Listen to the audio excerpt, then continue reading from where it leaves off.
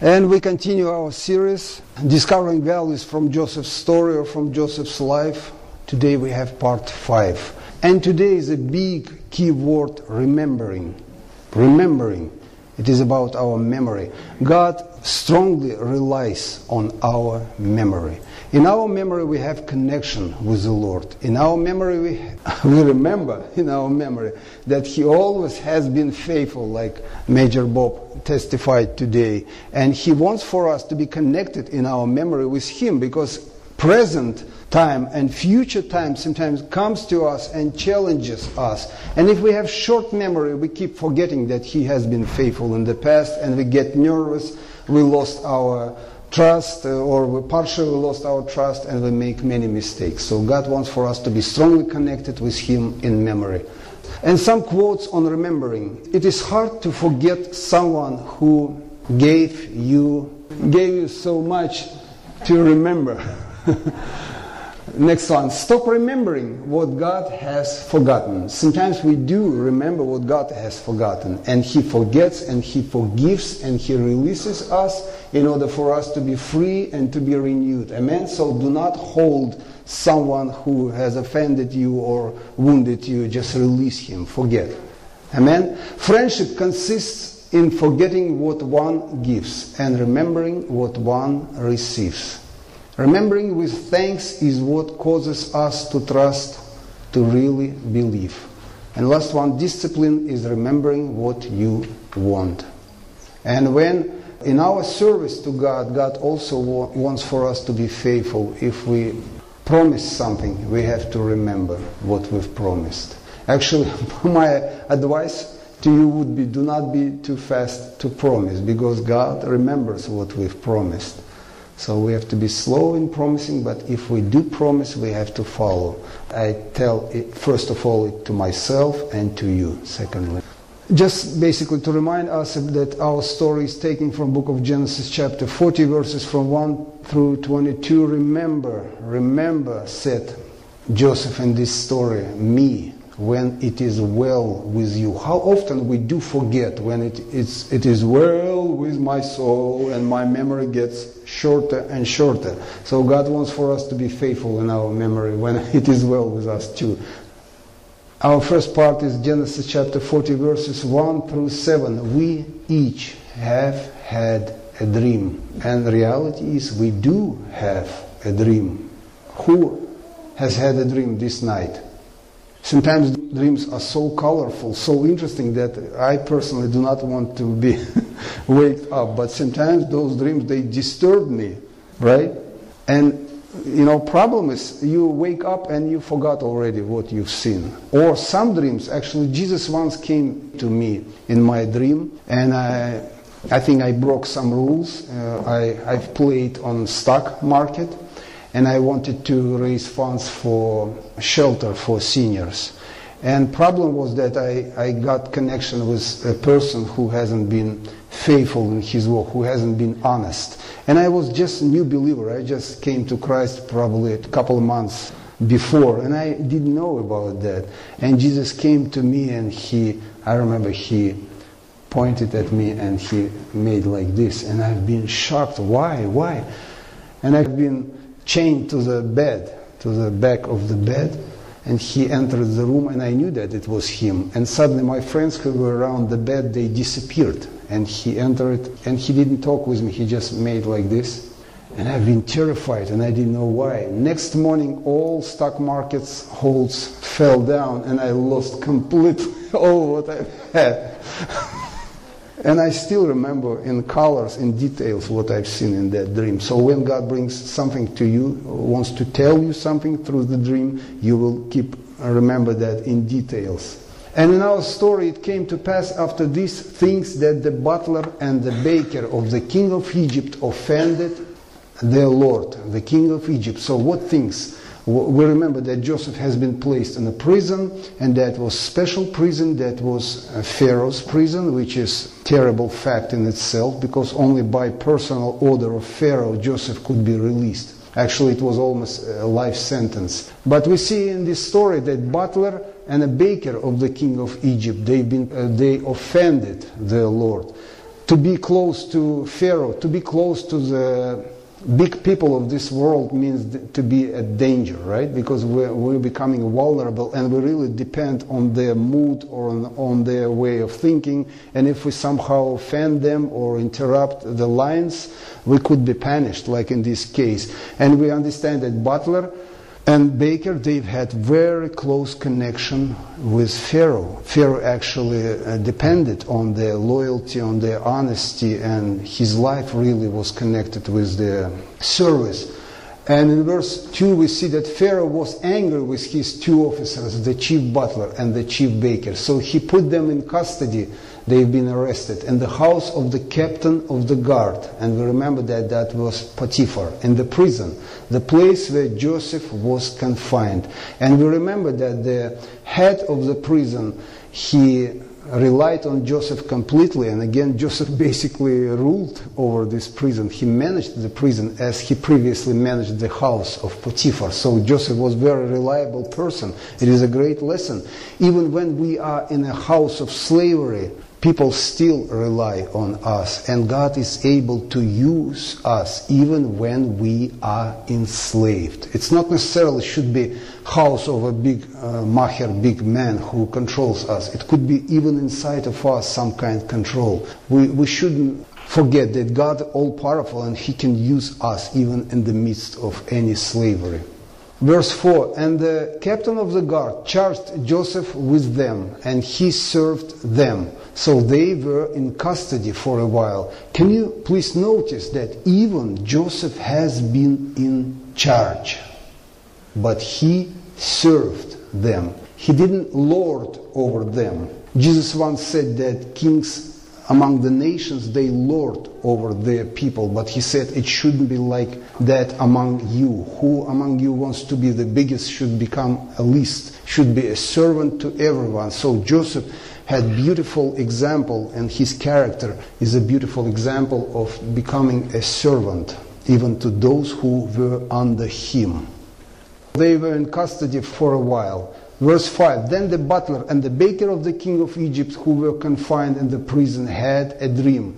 Please note, all the time text tells to us, confined in the prison, confined in the prison. So basically they've been limited in their activities, they've been limited in their freedom, they've been incarcerated. But God is able to penetrate any bars, any walls, and enter inner world of any person and to bring his dream or vision. Still today, scientists struggle with understanding of the area of dreams. Even science is so advanced, but they still have problems with understanding about dreams area. God still keeps that for himself. They both had a dream, each man's dream in one night, and each man's dream with its own interpretation. We see word interpretation here. It's not enough just to have a dream. It is also should be giving interpretation. Sometimes God gives interpretation to you or to me when He wants to, for us to get a lesson.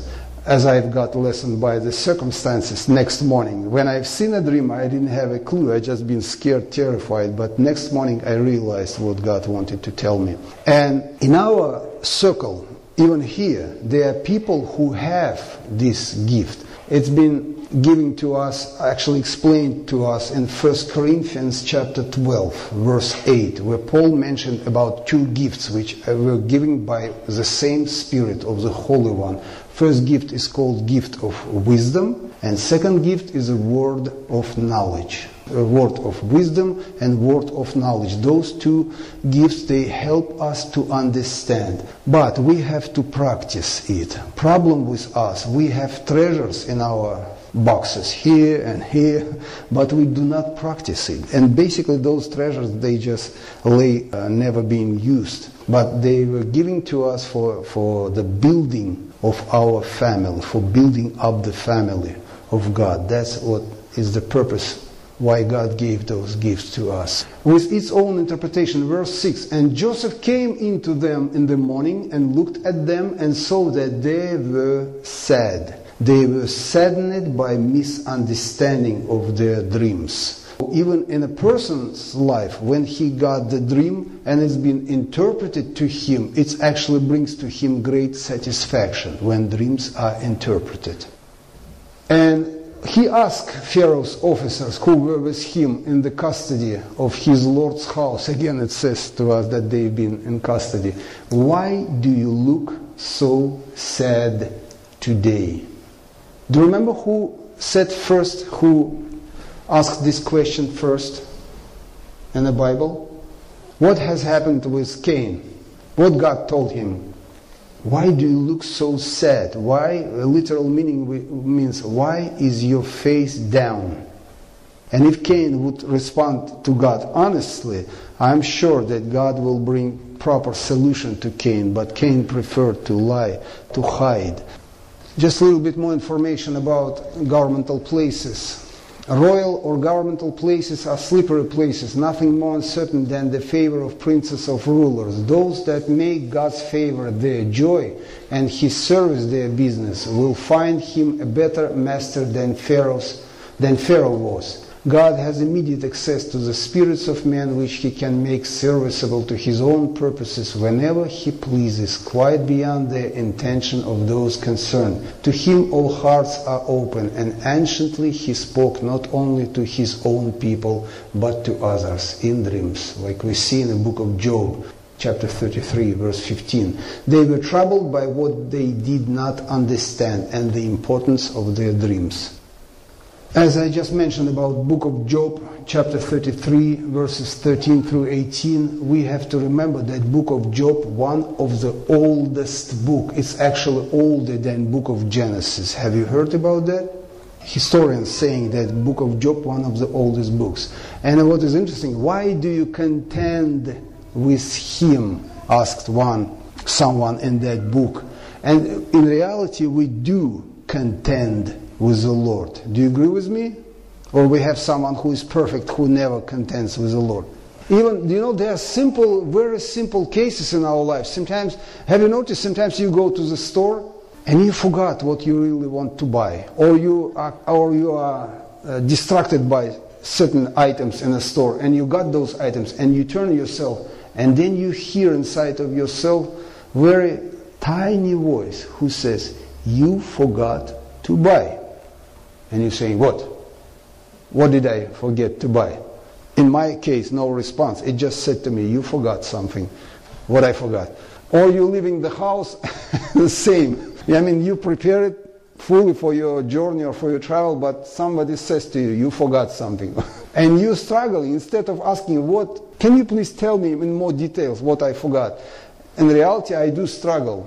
I didn't forget anything. And then time comes and I really understand that I really forgot to get something. And it comes again and again and again. Take your list with you. Take your list with you. Yeah, take a list with me, yes. But even when you actually can't forget your list. Where every detail will be described.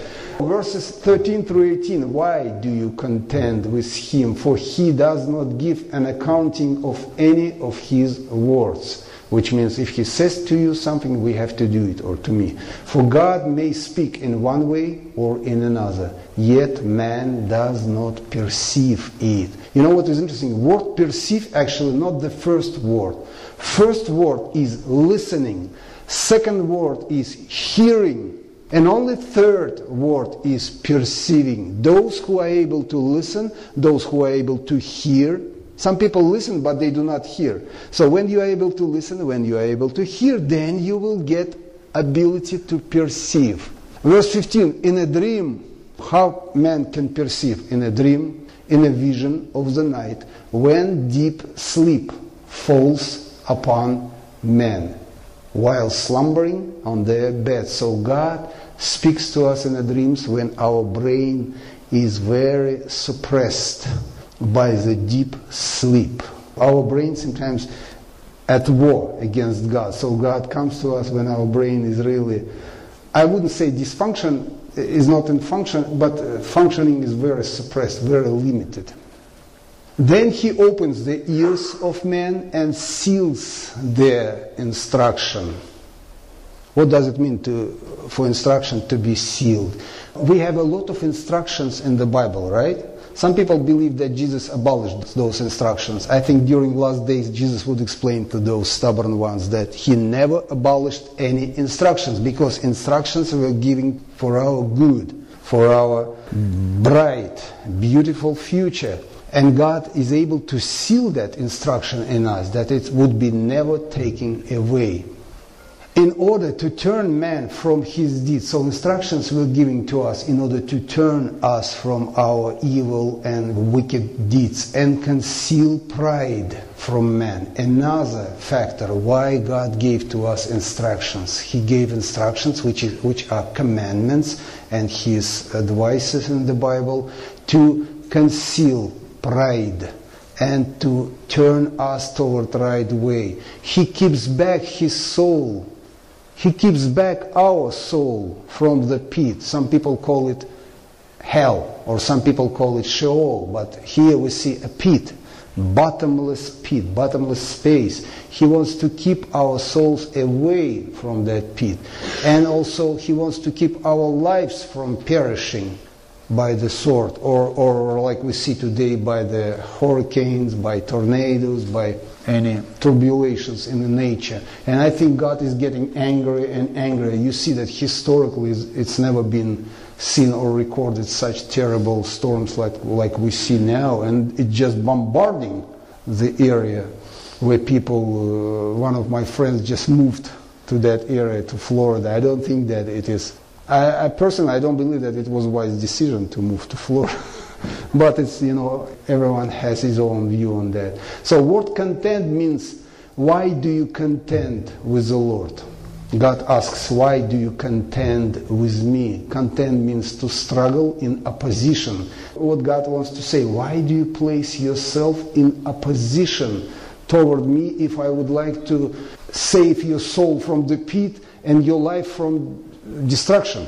Or why do you compete with me? Sometimes we do compete with the Lord. We do compete with his plans. We think that our plans are better. We know better situation than he does. And it's not smart, it's stupid. And the last one, to strive in debate or dispute earnestly. Dispute earnestly. Actually, God is so gracious. He even gives to us opportunity to step into dispute with him. He says, come to me. Ask me most difficult questions and let us discuss, let us reasoning, because he knows that we anyway will be in dispute with him. So he says, come and dispute with me and I'll explain you why it is better my way than your way. Do not interpretations belong to God, said Joseph to those butler and baker, verses 8 through 15. And they said to him, we each have had a dream, and there is no interpreter of it. So Joseph said to them, do not interpretations belong to God, which means they coming from him? Tell them to me, please. Then the chief butler told his dream to Joseph and said to him, behold, in my dream a vine was before me, and in the vine were 3 branches. It was as though it budded, its blossoms shot forth, and its clusters brought forth ripe grapes. Then Pharaoh's cup wasn't in my hand, and I looked the grapes and pressed them into Pharaoh's cup. Very interesting. He pressed fresh juice into Pharaoh's cup. Yeah, no refrigerator. And placed the cup in Pharaoh's hand, and Joseph said to him, this is the interpretation of it. I already told you, 1 Corinthians chapter 12, verse 8, about those 2 gifts. The 3 branches are 3 days. Now, within 3 days, Pharaoh will lift up your head and restore you to your place, and you will put Pharaoh's cup in his hand, according to the former manner, when you were his butler. But remember me when it is well with your soul. Remember me when it is well with you. And please show kindness to me. Make mention of me to Pharaoh and get me out of this house. See how important words are. Remember me. Then show kindness to me by remembering what I've done. That's how God sees it. Make mention of me, which means verbally say about that. Not just remember, but verbalize it. And by doing that, you will get me out of this house of slavery. When people are enslaved, it is very important to talk through it. Those who are addicted, they have to verbalize their addiction. They have to agree with that. Some people who are in the prison, they are not in agreement with that. They said, no, I am free, I am free, I am free indeed. We have to verbalize the problem.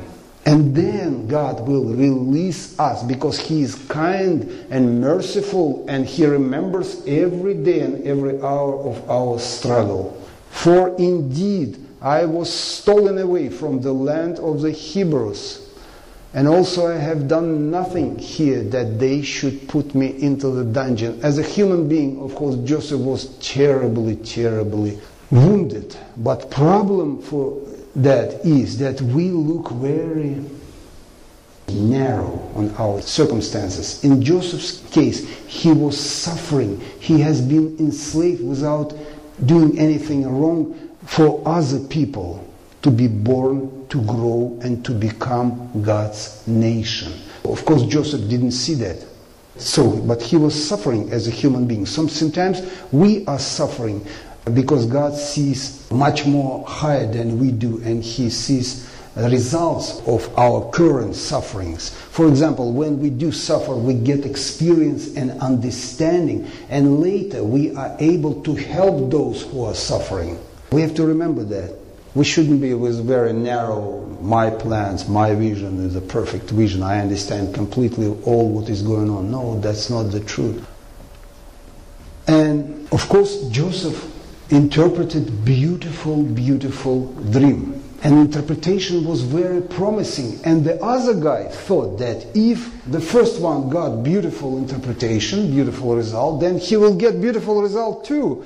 Also, how it speaks about those who are carriers of a word of wisdom or word of knowledge. We do not belong to ourselves. God gave to us this gift to serve Him. Sometimes what we bring to people can be very encouraging, but sometimes it can be very discouraging. We have to be very careful, but it doesn't mean that we should tell people only positive things. Because in some churches there is an agenda. If you prophesy, you have to prophesy only positive and promising things. But who will challenge people?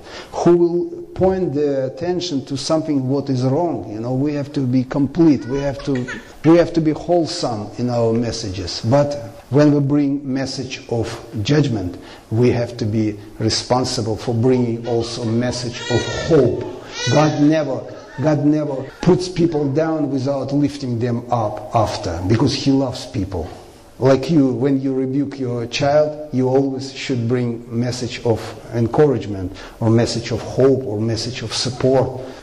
Joseph was their companion in tribulation. He was now a prisoner with them and had been a dreamer too. Communion in sufferings helps to work compassion towards those that do suffer. Joseph had interpreted to them, verses 16 through 23. When the chief baker saw that the interpretation was good, he said to Joseph, I also was in my dream, and there were 3 white baskets on my head. In the uppermost basket were all kinds of baked goods for Pharaoh, and the birds ate them out of the basket on my head. Verse 18. So Joseph answered and said, this is the interpretation of it. The 3 baskets are 3 days. Within 3 days Pharaoh will lift off. In first case, lift up. Here, lift off your head from you and hang you on a tree. And the birds will eat your flesh from you. Amazing that this negative, from first glance, interpretation speaks about something which will happen later with Jesus. Because Jesus will be also hung on a tree on our behalf. But His body never been given to the birds of the air, so He has been immediately taken away from the tree and put in a tomb. We remember that, right? Now it came to pass on the 3rd day, which was Pharaoh's birthday, on the 3rd day, that he made a feast. What kind of feast it is when he beheaded baker? And please note, he beheaded baker. Who said that I am the bread of life? Bread of life. Jesus, right? So he has been crucified as a bread of life. And we see here punishment for the baker who is connected with the bread. And he made a feast for all his servants, and he lifted up the head of the chief butler, but on the chief baker and of the chief baker among his servants. Then he restored the chief butler to his butlership again, and he placed the cup in Pharaoh's hand, but he handed the chief baker as Joseph had interpreted to them. Yet the chief butler did not remember Joseph, but forgot him. You know what came to me right now? They all were in prison. While they all were in prison, they all were alive. They were deeply down in dungeon, almost on the bottom of a pit, but they were alive. God gives to us, or He allows sometimes to us, to be in a deep bottom of a pit in order to preserve our lives from destruction. I would say it again. It is better to be imprisoned than to be killed. It is better to be addicted than to be dead. Do you agree with me? God allows certain people to be addicted because He doesn't want for them to be dead. Or He allows them to be addicted in order to preserve their souls from the pit, from Sheol, from hell. Please understand me correctly. I'm not propagate here addiction. What I'm saying that all those three guys, they were deeply down in a dungeon, in a prison, one of the most terrible prison, but all three were alive. When all three, in this case two, have been lifted up, which means taking from the pit, from the bottom, on the surface, one lost his life. So it is better for this one to be on the bottom of a pit than to be dead when he was taken. Do you agree with me? Or maybe not. Some people prefer to be dead on the surface than to be alive on the bottom. Who knows? You know, everyone has his own. Yeah. Therefore, hypocrites, when they hear good things promised to faithful followers of the way, would put in for a share, though they have no part nor lot in the matter. And as we see here, chief butler did not remember Joseph, so he has not been kind to Joseph. He was not helpful to Joseph. People with a short memory, it is hard to rely on people with a short memory. God expects that we would be thankful to Him all our lives for His faithfulness. Amen? Drink ye all of it. Imagine Joseph standing between a baker of bread and butler of wine. Some 2,000 years later we find a greater than Joseph with the same two elements, bread and wine.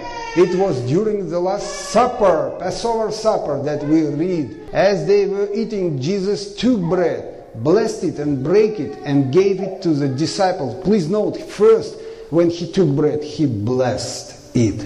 If something which is not blessed is broken, there is no any point, there is no any gain. It should be blessed. Those who are blessed, when they are broken, they bring blessings to other people. Like in Joseph's case, because Joseph, he has been blessed before and then broken and then brought blessings to other people. So before God breaks us, He blesses us. For those of you who expect from God only blessings, bad news is that blessings are never alone.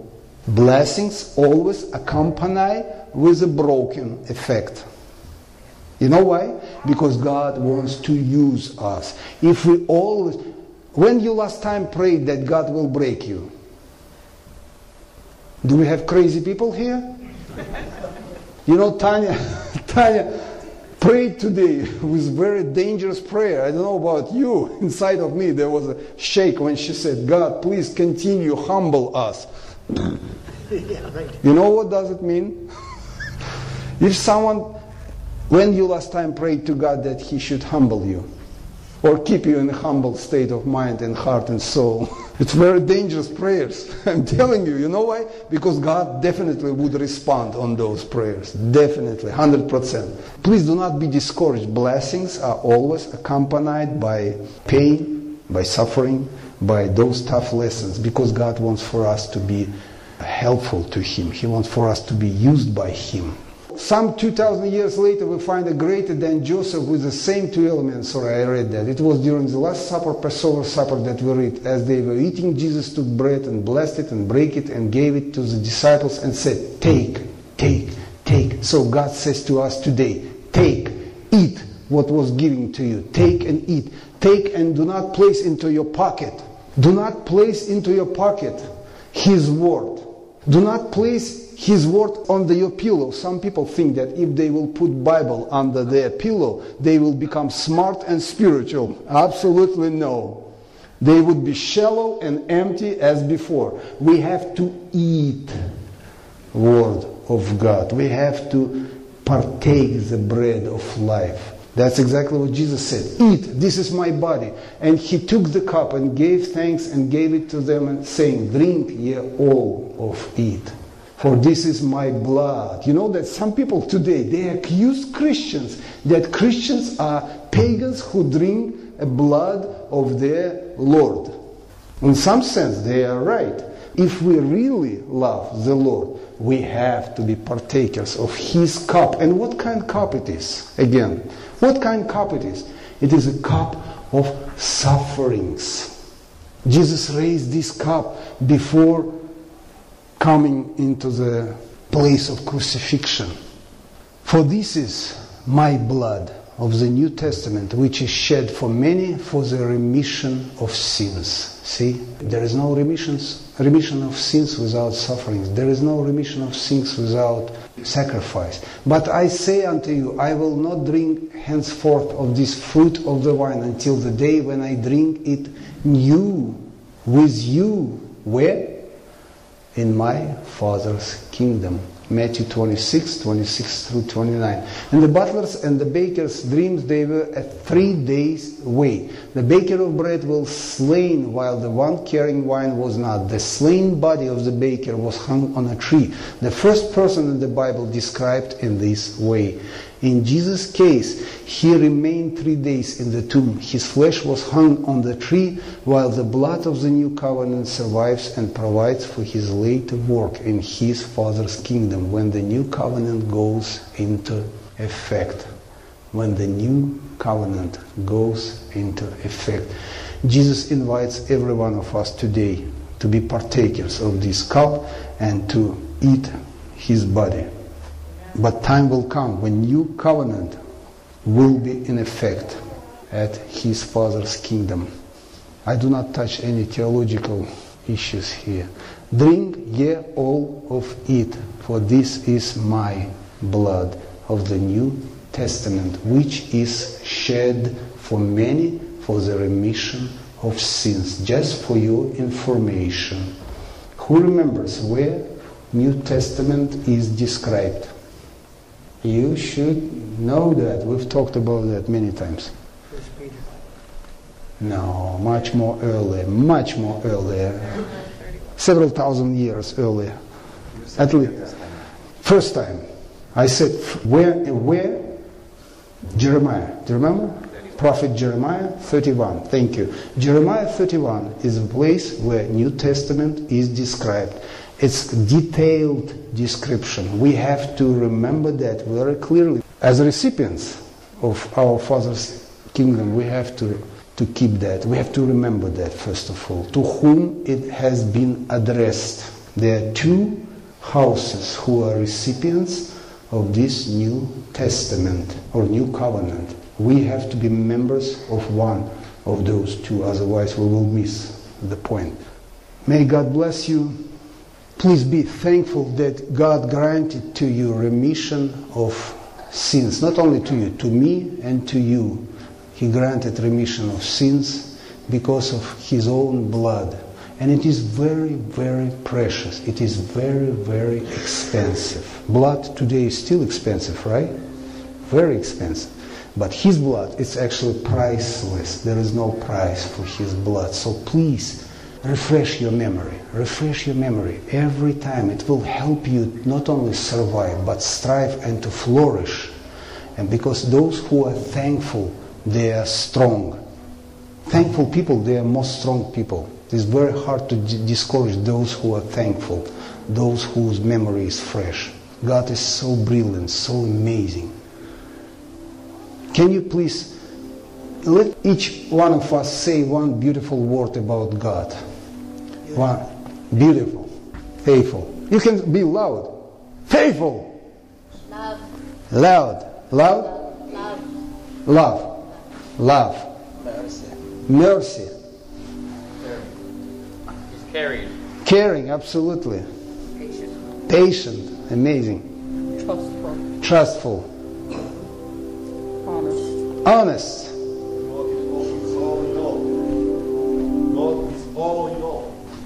Amen. All in all. Long suffering. Long suffering, yeah. Forgiving. Forgiving. Excellent. Grace. Grace. Graceful. Almighty. Almighty. Shalom. Shalom, which means peace, well-being, right? Completeness. Omnipotent. Omnipotent, yes, absolutely. Omnipresent too. Some people think that they can leave God. Can we be alone without God? No, He's everywhere, right? Or say, I left God in such and such year. Yes, maybe you left Him, but He never left you. It's like, God is here, I turn my back, I'm alone. I'm alone, Lord, I'm alone. And He's behind of me. I should turn my face. Yeah, some people act like God doesn't exist, right? Actually, sometimes I do act like God doesn't exist. Do you understand what I'm talking about? When we are scared, you know what I noticed actually? God is so amazing. He granted fear. Do you know that here in BC, a wild cat, how you call this? Cougar. Cougar. You know that cougar has fear of a dog. Okay. Especially when dog is barking. Or maybe it's too annoying for cougar. He can kill this dog just by one move. Please do not stop. Donna, what quality of God you can mention right now? What beautiful quality of God you can mention right now about? First. I don't know. I thank God for all the work He's done in my life. See? You remember His works. Oh, yes. Yes, See? definitely. Good, good. Everlasting. Everlasting. I just want to help you to be directed toward unforgiveness or frustration. I'm sure there is places in us, places of frustration. Sometimes we would like to give God an agenda. We want Him right now and exactly as we want. But He comes from the different ways. He comes differently. He responds differently. And because He doesn't respond to us as we wish, we get frustrated, and we sometimes even offended on Him, It is not terribly wrong to be offended on Him. Terribly wrong when we hide it. If there is a zone in you when you've been offended by different responses from God's side, please release it from you. Please release you. Sometimes maybe He hold you in a tight, difficult situation because He wanted to prevent you from complete destruction. Do you remember? Like those guys, they were on the bottom of a pit, but they were alive. When they were taken from prison, one has been killed. Father, I just pray that You will give to us, grant to us wisdom to understand that Your plans much above our plans. And what You see, we do not see even part of what You can see. Please help us to be trustful and to be open for Your guide. And I pray for those who have been offended by differences of Your responses or by different ways of Your communication. Please help us to be released from any bitterness, any barriers or obstacles of tight connection with your Spirit. Father, please restore first love, restore first trust, childish trust. We would never be grown enough to be in debate with you, but we are your children, and you want to deal with us as your children, beloved children. Please help us to come back and restore the beginning, fresh love with you. In Jesus' name we pray. Amen.